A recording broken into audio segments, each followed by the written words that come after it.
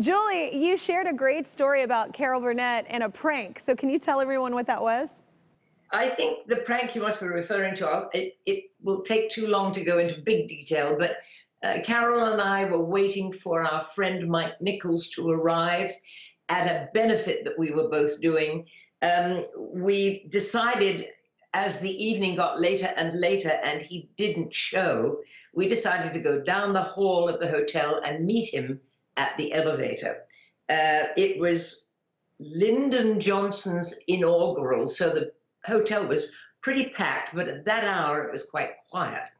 And we decided to sit on a sofa in front of the elevators and wait for Mike. Carol and I swear I don't remember which one of us decided that we would do something silly when Mike got out of the elevator. So one of us said, well, let's be kissing or something. So I flung her across my lap, the big embrace, and the elevator went ping, and we thought it must be Mike, and the doors opened, and that elevator was simply packed with Secret Service men. And oh my God, it went on and on. The elevator kept going ping, and there was always somebody coming out of it. Eventually, a lady got out.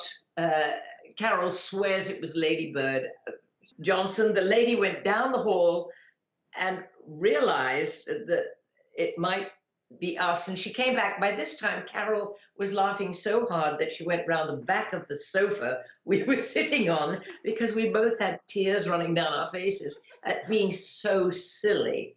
And the lady came and looked over the back of the sofa and said, "Excuse me, are you Carol Burnett?" And immediately Carol said, "Yes, and this is my friend Mary Poppins," she said.